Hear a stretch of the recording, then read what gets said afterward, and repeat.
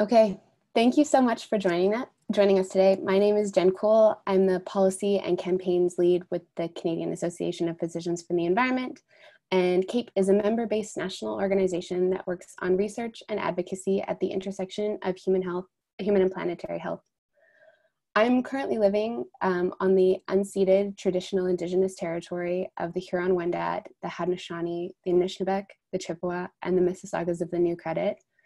And I think it's really important that we acknowledge territory, not because it's a sufficient form of reconciliation, not because it's a sufficient form of like a sufficient amount of the work that we have to do, but because it's a marker and a reminder that we live in a country that is based on colonization, and many of the challenges that we're facing that the world is facing related to climate change have to do with the way, like particularly in Canada, have to do with the way this nation was founded, with violence against Indigenous peoples. And so I think it's really important that we continue to keep that present in the work that we do.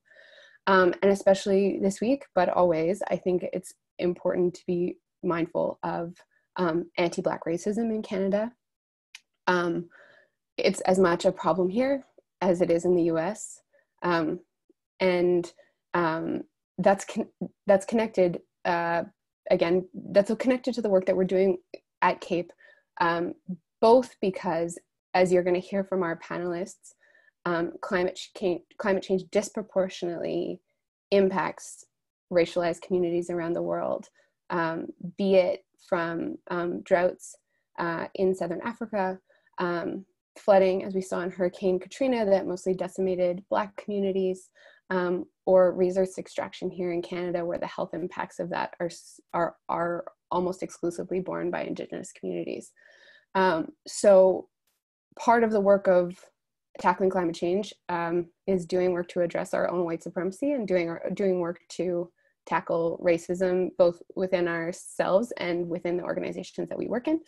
And so I sent an email around earlier today with like a couple of resources. Two of the books that have been recommended to me to do some of this work are The Skin We're In by Desmond Cole, and White Fragility by Robin DiAngelo. I'm also going to post a link in the chat to an article that friends of ours at 350 wrote that talks about the intersections between racism and climate justice, and calls for a just recovery. And I'm also going to post a link that has some other resources. Before we get started, I just want to orient you to using Zoom a little bit. At the bottom of your screen, you'll see a little speech bubble that says chat. If you click on chat, there's a blue thing that says all panelists.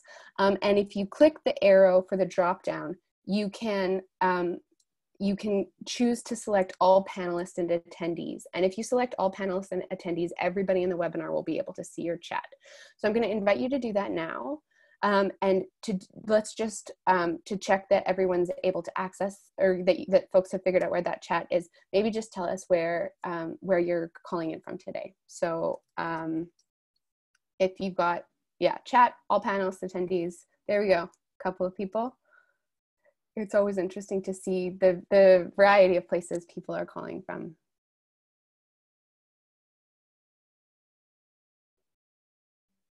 Awesome.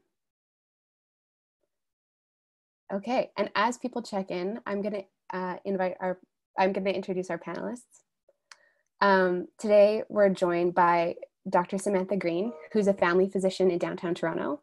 In addition to her work with CAPE, Samantha is a member and former chair of Health Providers Against Poverty. She teaches about advocacy and social determinants of health. Samantha is an ardent cyclist and a lifelong environmentalist, and formerly served on the board of directors of the Sierra Club. We also have Dr. Edward Chia, an emergency doctor in Toronto. He became interested in climate-induced crisis while working with asylum seekers in Canada and internationally with Médecins Sans Frontières. His research and advocacy work now looks at how inequality affects health and relates to global problems such as climate change, homelessness, and addictions. He studied policy and economics to understand how these issues are connected and the ways they can be improved for a healthier future. And we're also joined by Dr. Nicole Redburs, who's an assistant professor in the Department of Family and Community Medicine, Indians in Medicine program at the University of North Dakota's School of Medicine and Health Sciences. She's an enrolled member of the Dene Nukwe First Nation Band with continued ties to the Canadian North. She's a co-founder and board chair of the charity Arctic Indigenous Wellness Foundation based in the Canadian North, and currently sits on the advisory board for the American Public Health Association's Center for Climate, Health, and Equity's Steering Committee. And we're gonna start with Samantha. Hi, everyone. Thank you so much for having me on this panel. I'm a little bit intimidated by my fellow panelists and also by some of our audience members here, but I'll just jump right in. I just have a few slides to share and just a few reflections, and then I think Edward and Nicole will expand on some of my thoughts. So I don't have any financial conflicts of interest. As you've heard, I am a board member with CAPE, and I also approach this work, of course, that says worth, but it's meant to say work, of course, from my privileged position as a physician. I act as an ally, and I have a lot to learn. So I just wanted to start off by talking about some reflections I've had lately. I've been thinking about those in my practice who have been most affected by the COVID-19 pandemic, both directly and indirectly. We know from Ontario data, and you'll see, I think, some graphs a little bit later on, that's been collected by the Institute for Clinical Evaluative Sciences, that people who live in poor neighborhoods and people of color are more likely to test positive for COVID here in Ontario. So I think of a patient of mine who I'll call Cheryl, who's a 63-year-old woman with severe COPD, chronic obstructive pulmonary disease, and she lives alone in Toronto community housing. And she's socially isolated at the best of times. And now she's been at home for over 2 months. She's anxious about the risk of potentially contracting COVID, and she has really remained at home, completely isolated. So that's the first patient I wanted to highlight.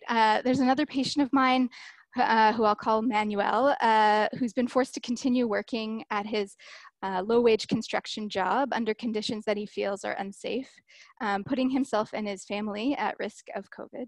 He lives with his wife and 3 children in a 2-bedroom apartment in the crowded neighborhood of St. Jamestown. And then there's John, who's a 45-year-old with schizophrenia who lives in and out of the Toronto shelter system, and who is therefore amongst those at highest risk of contracting COVID-19 at the moment. We know here in Toronto right now, the bulk of the pandemic is being felt in congregate living settings, so long-term care and the shelter system.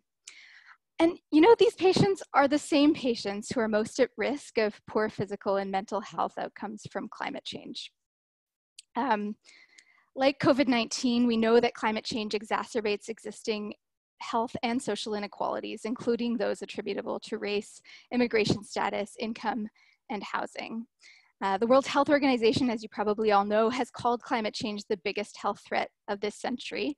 And while the world is currently focused on the more immediate threat of the COVID pandemic, we can't neglect the looming public health threat of climate change. We know that climate change has a range of health effects, which I'll just briefly review, including increased heat-related illness, worsening lung and heart disease from increased air pollution and forest fires, direct injury and displacement from floods, droughts, and other extreme weather events, changes in vector-borne illnesses, including Lyme disease, but also malaria, West Nile virus, dengue, and Zika, and increased food insecurity. And when we consider each of these health effects, we know that those who are already marginalized are most at risk. So Cheryl, who lives alone with COPD, is amongst those most at risk of heat-related illness. And she does not have an air conditioner and can't afford one. So for the last several summers, I've actually really worried about her on extreme heat alert days and worried that her breathing could be affected and that because she's socially isolated, no one would know if her breathing suddenly deteriorated. And then there's Manuel, who supports his family with his low-wage construction job and is most at risk of climate-related food insecurity. And he's also less likely, like all people living in poverty, to have insurance or money to recover after an extreme weather event like a flood or a storm. And then there's John, who is experiencing homelessness and is also most at risk of heat-related illness and worsening of heart and lung disease from climate-related air pollution. And then, of course, we know globally that the smallest and least developed countries bear the most harmful burden of climate change, although they have contributed the least to the problem. And I think Edward will speak more to this.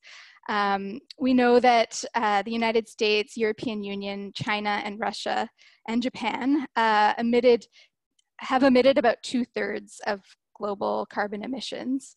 And the United States is actually responsible for a quarter or more than a quarter of the total greenhouse gas emissions of the last century. And yet the World Health Organization estimates that 99% of disease burden from climate change is and will be in low-income countries.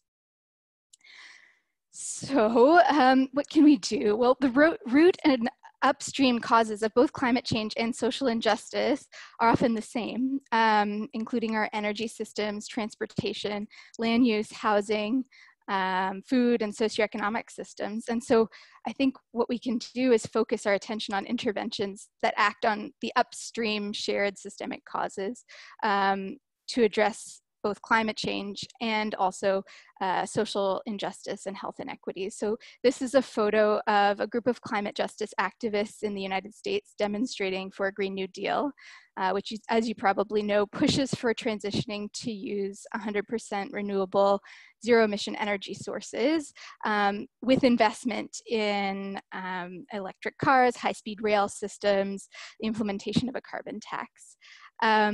And besides increasing jobs, this Green New Deal is also meant to address poverty by aiming interventions in the lowest income and racialized communities.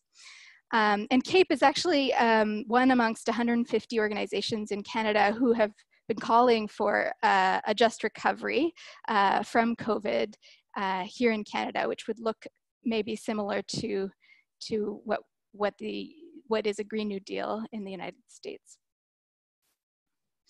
And finally, I also wanted to just say a word about what's currently happening both in the United States, but also here in Canada. As you may know, the environmental movement was actually built on a foundation of anti-Black and anti-Indigenous discrimination and racism. And while a lot of work has been done within the movement to address these racist roots, Black people are still severely underrepresented in mainstream environmental groups, are less likely to identify as environmentalists, and are less likely to participate in outdoor recreation, despite consistently reporting higher concerns about the environment and climate change. And I think part of the problem is there are many in the environmental movement who do not see the link between racism, climate change, and climate justice, and the health inequities that will and already are resulting from climate change. Or sometimes people see the link but feel we have to address the problems separately, but really we need to be addressing both things together.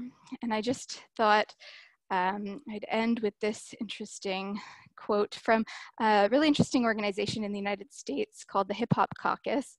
I can't breathe. Those words are incredibly important to the climate and environmental movement. How do we make sure our movement is responding to all the ways people can't breathe, particularly Black people? I just think it's something, I mean, now it's really come to the forefront of our attention, but something that we should be thinking about at all times, particularly given the effects that we are already seeing and will see of climate change and the climate crisis.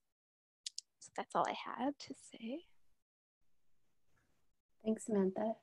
We'll turn to Edward. Hi, I'm delighted to be here, and thank you to Samantha for introducing this topic and covering a wide range of different ways that there are climate injustices in the world. I'm hoping to take a small portion of that and try to unpack it and highlight some of the connections between these different things. So first I wanted to show this great image, which is from this new movement in Canada called Just Recovery for All. And I think this really highlights what we're trying to accomplish with this webinar, which is to build solidarity and equity across communities, generations, and borders. And I encourage you to go check out this website as well to learn about some of the ideas that hundreds of organizations around the country have come together to produce.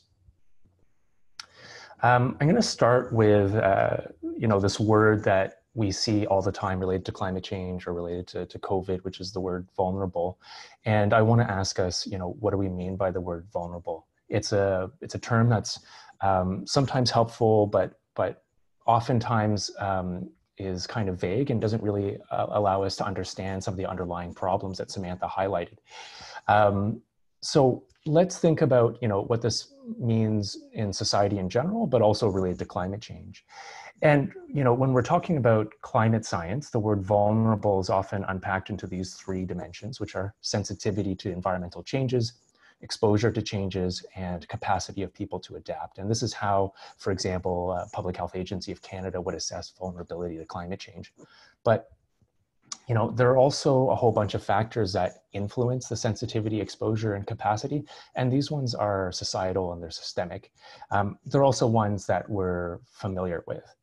And I think what I want to point out here, what I want to emphasize, is that it's the process of marginalization, of disenfranchisement, of disempowerment along these lines that create that vulnerability, and not that people start off as vulnerable. So it's important to examine these connections in order to fight climate change at its roots, because these are the same connections that we need to fight COVID-19 as well, and a lot of urgent crises that we have. I'm going to start off by showing some information about COVID-19, because this is obviously top of mind for a lot of people. So this graph is showing cases in Ontario over time from March to May, and it shows a disproportionately heavy impact on racialized people and newcomers to Canada. It's that rising dark blue bar at the bottom over time, how more and more people are affected from those communities. And the same set of data shows that people with the lowest incomes are also much more likely to get COVID. Again, it's that rising dark blue bar at the bottom. And I'd like to ask, what explains this unequal impact? And I think Samantha has already talked about a lot of those reasons. Here's another one. This is a great graph from the Canadian Centre for Policy Alternatives, analysis done by David McDonald, and it shows who can't physically distance at work based on income. And we see that at the far left end, the people who are making minimum wage or lower are the ones who are disproportionately impacted by not being able to follow public health measures. This is a proportion of workers in February and March before the bulk of the crisis hit at each wage category who were not able to distance from other co-workers. We also know that racialized people and newcomers to Canada are more likely to live in neighborhoods with poor quality housing, and they're more likely to be in jobs on the front lines in essential roles like personal support workers, food service people, delivery workers, and cleaners. But these are also people who may not have access to personal protective equipment, may not have access to paid sick leave. And these are factors that contribute directly to this disproportionate impact. Next, I'm going to go even more local from Ontario to the city that we work in, Toronto. This is a map of material deprivation, and I've simplified that to poverty, but it includes different factors like low income, like less access to education, employment, less access to safe and affordable housing. And again, the dark green shows areas where there's more poverty. If we look at where these areas are on the map, it's also the same areas where there's a disproportionate burden from COVID. It's where the rate of COVID infections is higher as well. But if we look at, climate change, the map again looks quite similar. It's the same places where people are at higher risk from heat waves. This is Toronto Public Health vulnerability index. And again, the darker the red, the higher the impact of rising temperatures in Canada. So what are the reasons for this higher vulnerability? Well, it's a lot of the same reasons that people, are at higher risk of COVID. So it's higher density housing, not being able to afford air conditioning is more of a heat one. Things like poor urban planning that leads to areas without vegetation or tree cover or parks, more paved surfaces, more air pollution because people are forced to drive instead of having access to fast public transit, and also isolated living situations of seniors. The last thing I'll point out, though, despite these disproportionate impacts, is there's no area of the city where it's completely free of vulnerability. Despite this greater impact on marginalized people, everyone in the city is affected, and it's important to remember that we don't have a vaccine against climate change. There's no one who's going to be immune in Canada. It's the same around the world as well. Again, vulnerability is caused by forces of marginalization. We see that, when we compare different countries. So here, the people living in less advantaged neighborhoods of the world are those that are also at higher risk. And again, the darker red shows higher risks. And despite all these harms that we're already seeing, Canada as a whole will fare better than countries in the global south. But in order for us to thrive as people in Canada, we still need to rely on the global community for freedom from conflict and war, for medicines and innovation, and for people who add new perspectives to our society and who boost our economy, and for our food as well, something as simple as that. Canada is the 6th largest importer of food in the world, which brings me to where that food comes from. So if you've ever been to a supermarket, you know that one of the places where a lot of our food comes from is Mexico. And I was there doing some work related to climate change in the good old days when we were still allowed to travel, which was in February. I was trying to learn about how climate change was affecting people in Mexico and Central America. And as expected, I read reports that, it's changing weather patterns, it's shifting seasons and increasing diseases. And one of the biggest concerns there was drought as well. But I also heard that climate change is disempowering the traditional knowledge of people living on the land, including shifting planting seasons so it was no longer predictable, including changing the pattern of when rain was going to come. And I was traveling through an area in southern Mexico where a large part of the population is indigenous, including Mixtec people or Mixtec people. And what I really liked was that name for the people is often translated as people of the rain. And people in this farming village that I was walking through told me that there used to be 8 streams that fed their fields and towns a generation ago, but now there were only half as many. And I'm not sure whether climate change was directly responsible for that, but what I do know is that there's going to be higher temperatures, there's going to be lower rainfall in the region, and that's going to contribute to worse water scarcity. And in bad years, like what's happened in the past, when crops fail, people travel to find work, to supplement their incomes. COVID-19 has had a major impact on that resilience strategy. And it's the rural people, the people who are resilient despite poverty, people with limited access to healthcare who are disproportionately affected. And it's these factors leading to poverty and producing vulnerability that are some of the same ones that are creating climate change, such as land use that degrades the environment, extractive industrialization, and colonialism as well. And that's why it's important to look at these just recovery principles, including building solidarity and equity across generations, communities, and borders. I want to end this by bringing the story back to Canada. Last Saturday, a 31-year-old temporary foreign worker named Bonifacio died of COVID-19. He was from Mexico. He came to Ontario to work on a farm to make our food, which helps our economy run. And in the region of Ontario where he worked, almost 1 out of 5 people with COVID are farm workers. And I want us to ask ourselves what made him vulnerable to COVID-19?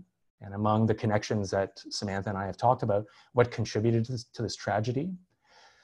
What I've reflected on is that when you don't have money, you don't have a choice between working through illness and missing your paycheck. When you don't have money, you can't choose not to ride a bus or to sleep in a bunkhouse. When you don't have money, you can't turn down a job in an oil field in Alberta or a gold mine in the Amazon or as a farm laborer thousands of kilometers away from home in the middle of a pandemic. And climate action needs to address all of these factors. Just going back to this idea of building resilience to prevent future crises, what I hope I've drawn is connections between some of these systemic contributing factors and the unequal impacts of climate change. And, building resilience by strengthening communities is one of the ways that we can accomplish it. When I was in that village in Mexico, I was sad to hear that people were losing their language and culture. My guide there told me that it's only the grandparents who still speak, it's a Zapotec language there. And it's things like language that are the ties that hold communities together. And, Nicole, that's why I was so excited to hear that about the first graduates from the Dene Educator Program that just graduated, I think, in the past week. I just want to end by asking us to, to think carefully about what we value. And this question is one I took from policy analyst Brittany Andrew Amofa, which is, asking us to take a moment to think about what are the biggest problems that we face, and then think about who is affected by these problems. If we're concerned about air pollution, who is most affected by that, and then to ask ourselves why. And I hope we can have a discussion about that later on.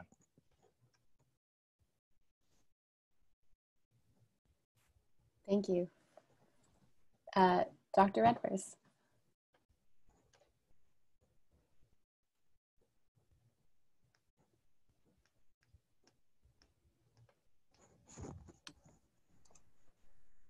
Thanks, Jen, and also to Samantha and Edward for your words today and sharing your stories and wisdom on this important topic that we're here to talk about today.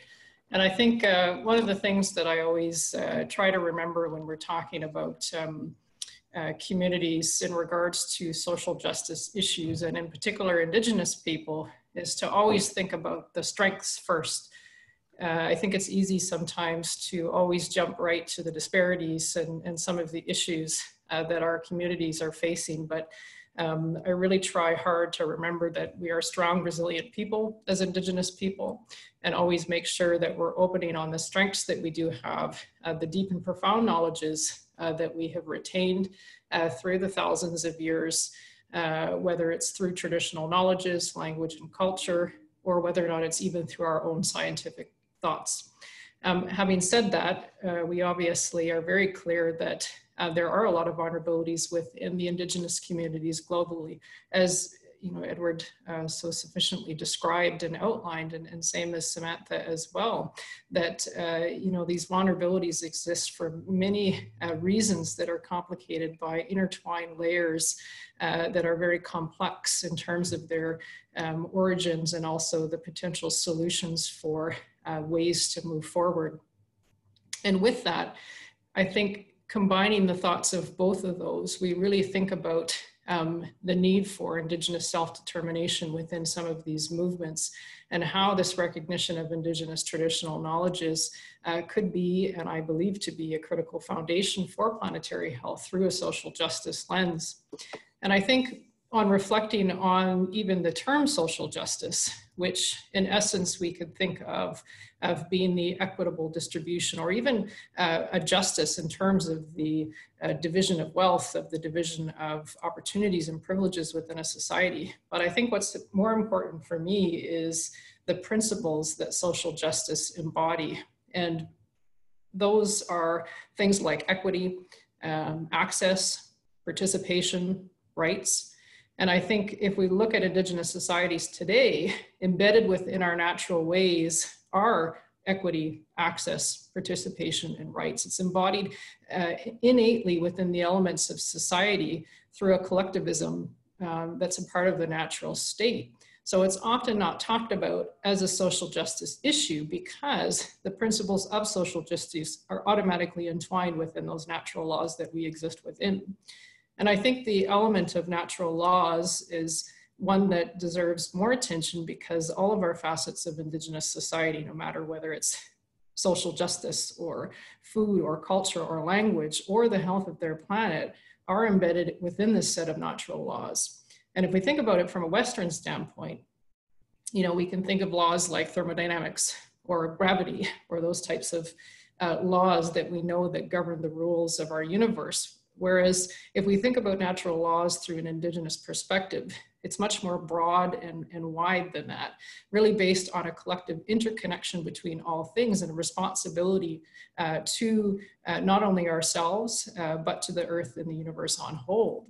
And when we see those natural laws being broken, whether or not it's through consumptive processes, through extractive processes, through non-equitable, non-accessible, non-participation and rights-based movements happening, then the expectation is that we will see things like climate change start to spin out of control. We will see some of these injustices start to come forth because that's the natural product of the natural law being broken. So these are not surprising outcomes from what we would see or expect from some of our prophecies on how these laws operate within our world and how we can facilitate change back to a more balanced society. And I think when we look at things like traditional knowledge, we could almost think of it as being a bridge between natural laws through a set of traditional protocols, which you'll often hear about Indigenous communities, which are sort of the operationalization of those natural laws and how we implement within society the ways to respect Mother Earth or the reciprocity that's needed for that process to happen.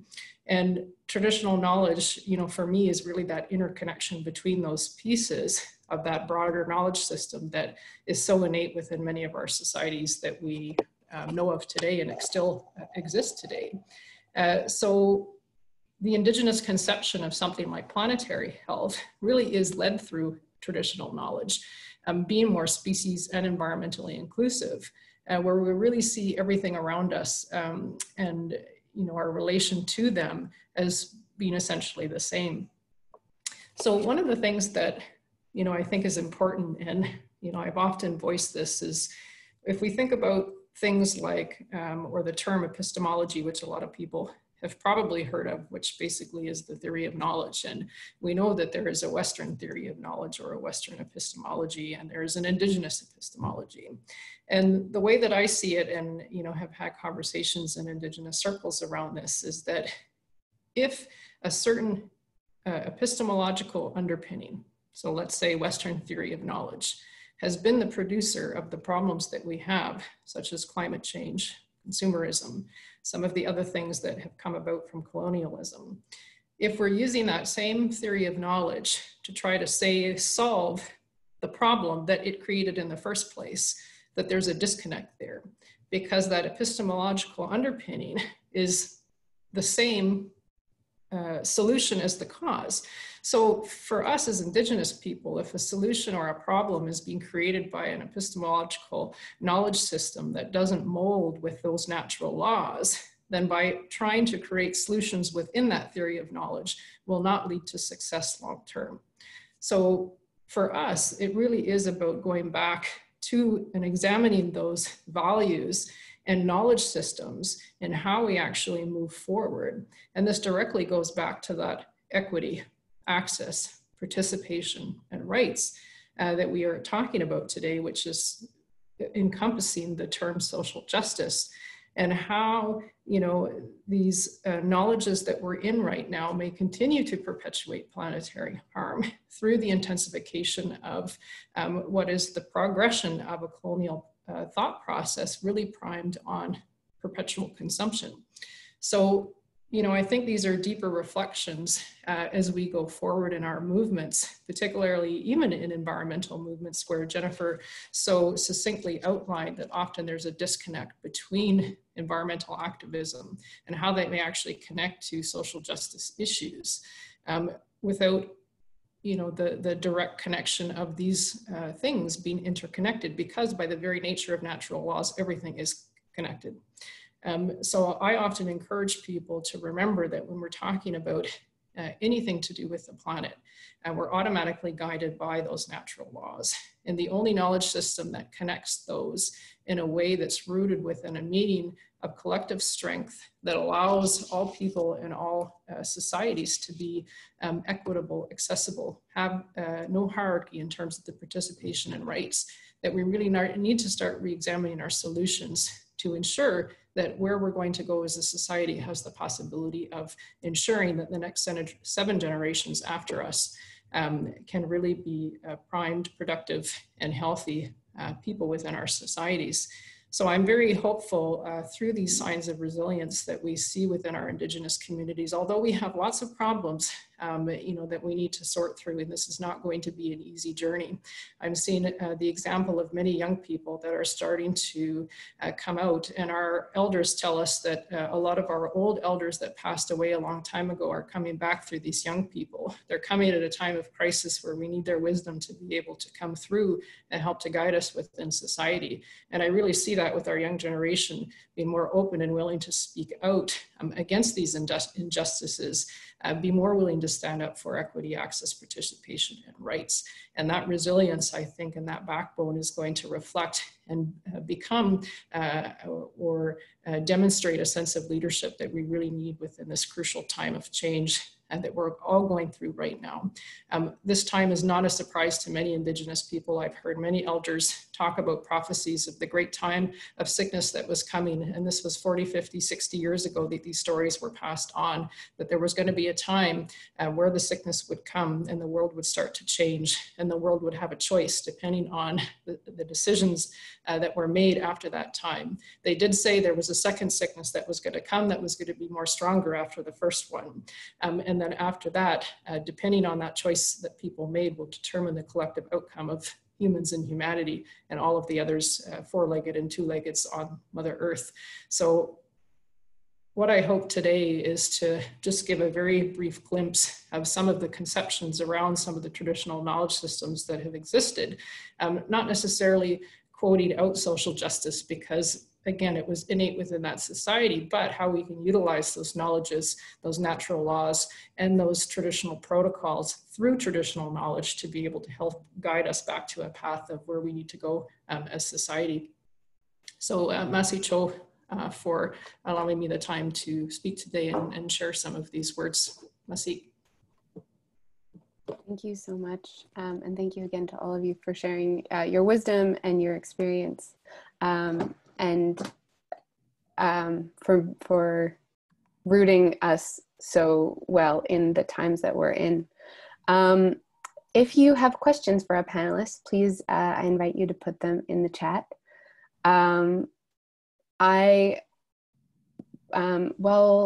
So I'll just give folks a minute to do that if anybody's got a burning question that they'd like to ask.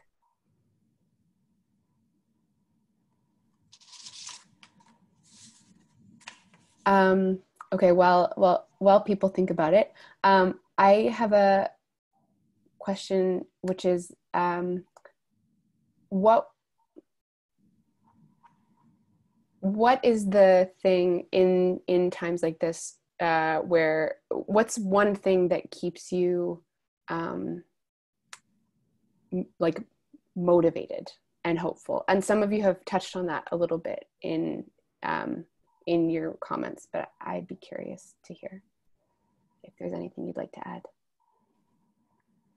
I think I'm already off mute, so I'm happy to start with that.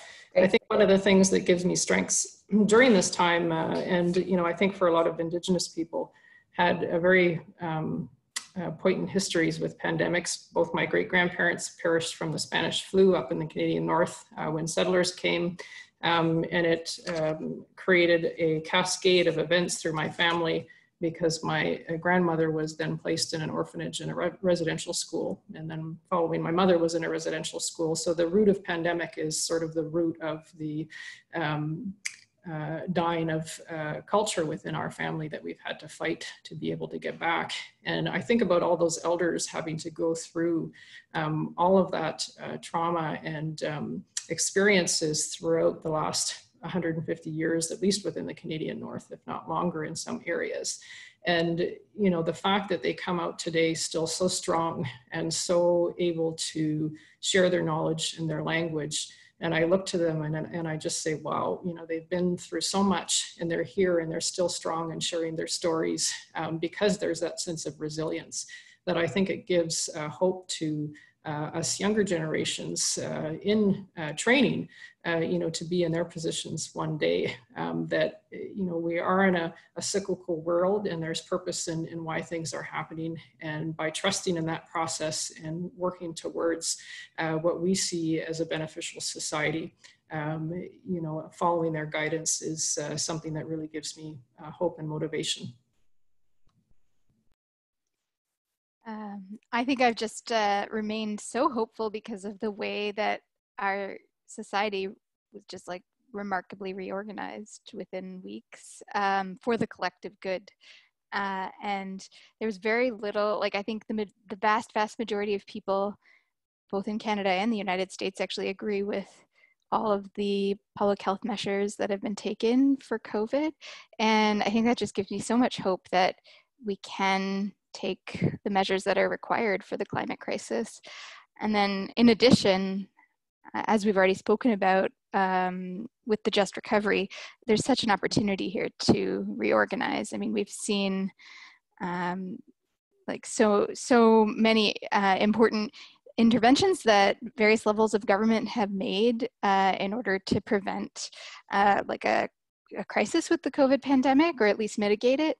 And like a lot of those social programs and social interventions, we can continue to advocate for them to remain, like the CERB benefit in Canada, for example. So I think it's actually quite a hopeful time. Yeah, I completely agree with that. I'm really inspired by what both of you have said, and especially what's been happening in response to the COVID crisis. Just reflecting on what you said, Nicole, and a great interview I heard with a journalist named Julian Brave Noisecat. I recommend everyone check it out on CBC Unreserved. But he's talking about how because the values align so well with the climate action that are needed, it really needs to be Indigenous people who are leading climate actions. And I agree totally with Samantha that having this pandemic is a wake-up call. Sometimes when things are going well, it makes us complacent, and we're seeing where all the gaps are in our society, and it's making us take stock of what our values are, what's most important to us, and pushing us to make some rapid changes. Thanks, Edward. I was going to say, while you still had yourself on, so someone had asked about solutions to reduce exploitation of temporary foreign workers in agriculture and food processing, and whether you had any thoughts on that. Yeah, that's a really great question. I've been struggling with that one and talking to a few people. I'm certainly not the best person to answer that question. I would recommend you reach out to the Canadian Migrant Rights Network and also, the 15 for Fairness campaign. What I would say is that one of the reasons why we have temporary foreign workers is that people are not being paid a living wage in Canada, and they're working under conditions that are unsafe. And so, Bonifacio dying on the weekend is certainly not the first time that a foreign worker has died while working in Canada. And it really just points to systemic issues of undervaluing work that is truly essential and lets the rest of us carry on, our lives, and also undervaluing people who are newcomers or immigrants, or looking to improve their own lives. Thanks. Sorry, I'm looking at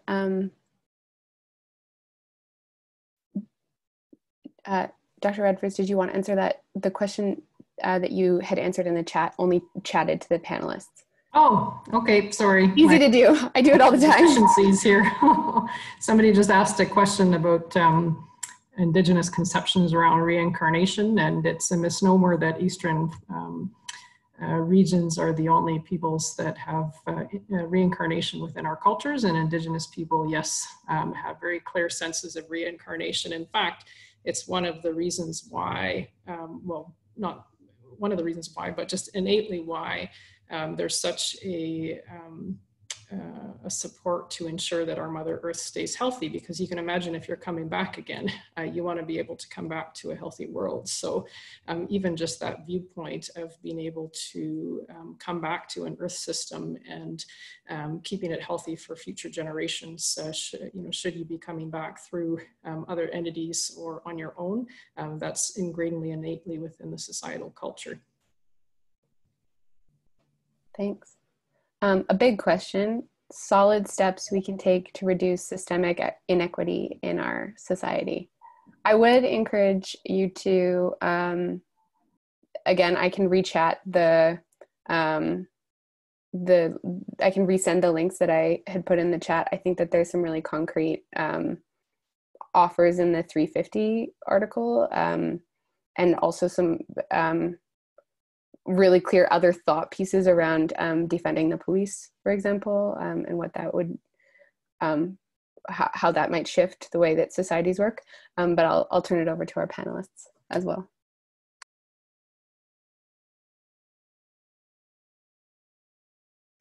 I can take a crack at it. I mean, that's a huge question.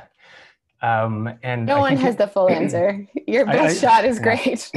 I think to answer that question, I'm going to actually address something that Margot Park had sent to all panelists, and I don't think everyone can read it, but maybe I'll read it out. So the theme of strengths first as compared to deficit emphasis is woven through all the panelists, especially emphasized by Nicole. Thank you. This creates a big and potentially transformative shift. I'd really be interested to hear more about that.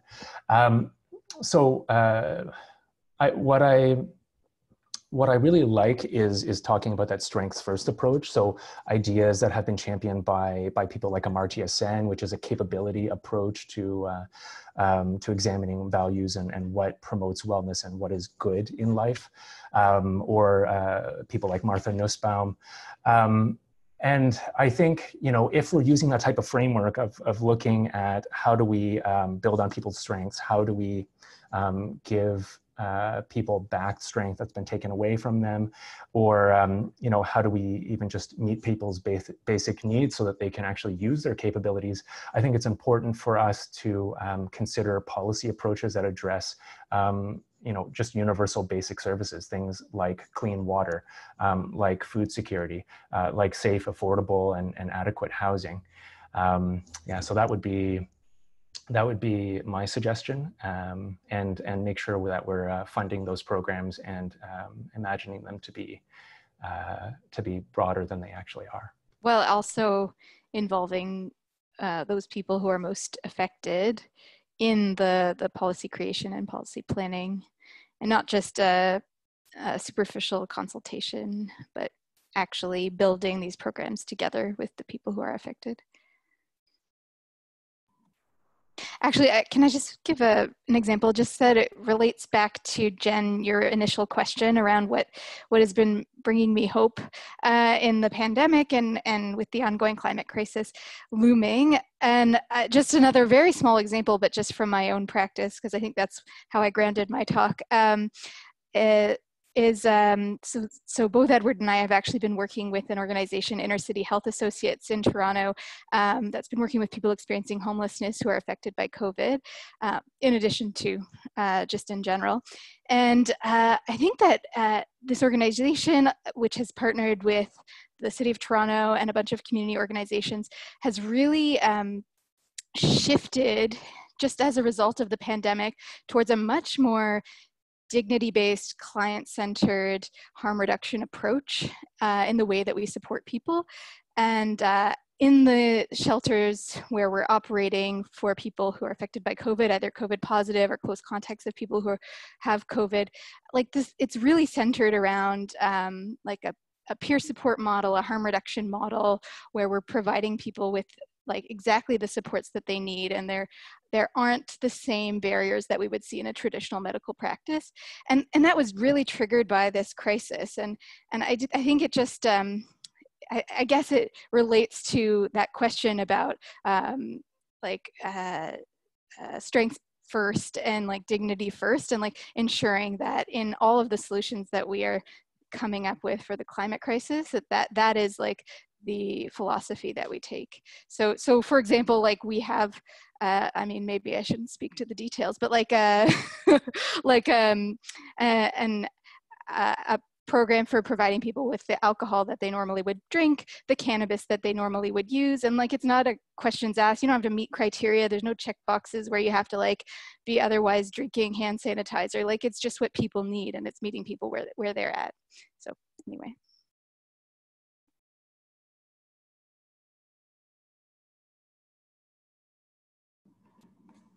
Yeah, I think I was just going to make a comment on Margot's question. Thanks, Margot, about the strength-based piece playing a part in work. And I think we forget sometimes that vulnerable populations often have the answers that we need.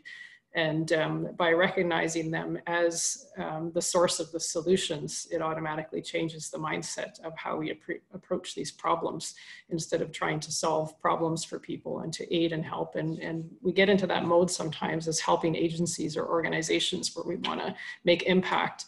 And even as providers and clinicians, you know, we're used to helping people and forgetting sometimes that we're not there to help, we're there to guide, and we're there to provide support so that people can come to their health on their own and gather strength within that process of doing so. So in terms of the approach, I really see my work in particular taking that example that my elders have always taught me through clinical work, but also through the traditional healing that they do, that they are not there to provide healing to people. They are there as guides to be able to encourage and support people to find their way and bring out the strengths and innate attributes that they have within themselves so that they can be productive and you know, supportive people within their own communities and societies. So I always try to remember that within the work, that we are not trying to solve problems for people. We are trying to support and guide them to finding solutions on their own, and being allies in that process of doing so. And by doing that, we automatically bring confidence, self-esteem to the communities that are often or have been subjugated throughout history. And are aiming or allowed to almost go through a healing process within that mechanism of support. So, you know, I really push for folks and organizations to remember that solutions are within those communities. It's just a matter of building those trusts and working in the right way so that we can all move forward collectively as a society.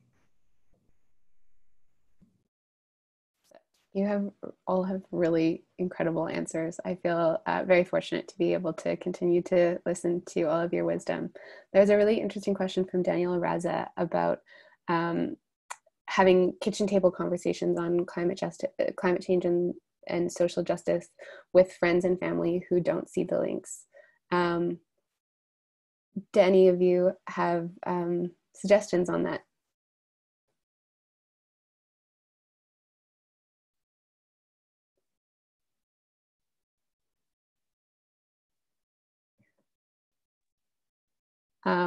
One thing that I have found occasionally is asking a lot of questions to family members. So even, you know, when someone's on a climate change is a hoax train of thought, sort of framing it as a like, why do you think that, or what would, you know, what might need to, what are the things you find challenging about considering that humans might be causing climate change? When someone has said something particularly like racist or problematic, if they're a family member, both calling them on it and also asking, could you explain how you think that, and like really both calling it out and asking questions so that people are having to do their own exploration. But again, I don't have I don't have solid answers. Others can totally weigh in. And I guess basing it around like nonviolent communication, so acknowledging feelings while challenging some of like the ideas that aren't great ideas.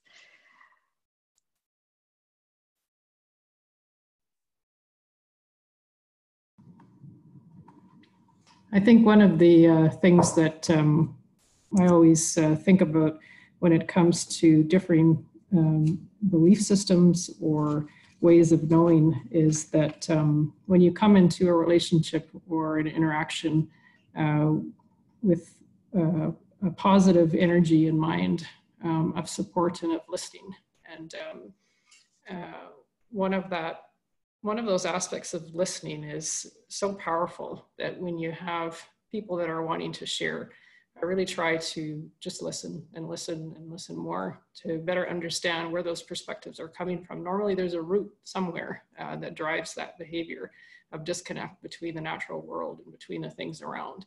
And most often it has nothing to do with climate change or some of the other issues that are there. And determining that root through listening and give sometimes a better appreciation for the supports that need to be around that person to enable that healthy relationship with nature to come about naturally again, and not forcing that way.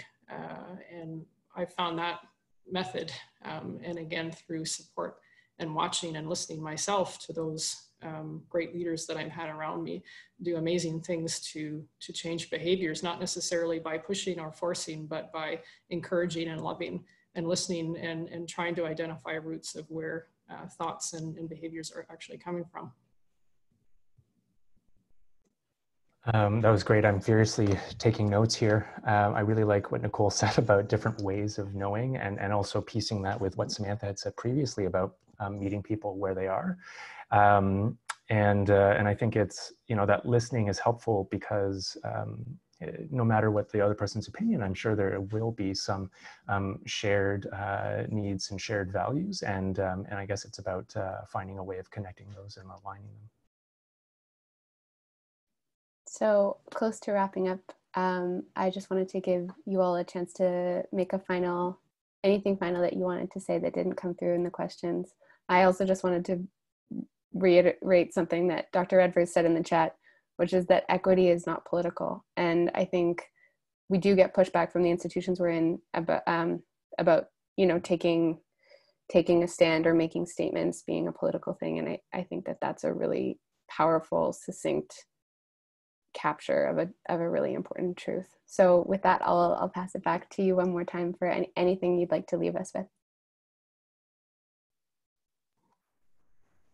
Thank you, and thanks to you, Jen, again, and the organizers, and also the participants who have joined us for this hour today to listen and allow us to share this space with you for the time being. It's such a huge, important discussion. It's been a trying weeks for many here. I'm down in the United States and definitely feeling the energy shifting around with powerful stories and experiences from many people. And, ultimately, there is a true humanity that exists within all of us. And it's just a matter of reconnecting those pieces that we all have within us. And I think through powers of love and compassion and using those 2 years that we have, there's a lot of possibilities that we can do collectively as a unit, not only as people, but also as animals, plants, and all of the other things that exist around us. And I feel we're at a time where people need hope and they need that connection somehow. And, I truly believe that some of our Indigenous knowledge systems and elders, who are not going to be around for much longer, are some of our biggest strengths and roots right now. And I really hope that as time goes on, we see the importance of that reflected more in some of our policy institutions and conversations that we have. So thank you, Masicho. Thank you, Nicole, for wrapping us up so succinctly. I have nothing else to add.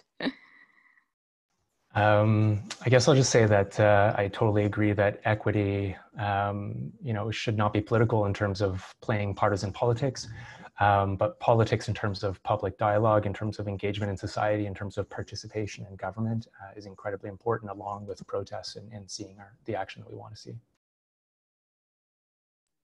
Thank you. And thank you all again for joining us. This has been a very powerful conversation, and I feel so honored and grateful that you joined us today. So thank you all very much. I will send a follow-up email to everybody who participated with further details about the webinar and some of the resources that were shared. And thank you all very much for your time. Have a wonderful rest of your day.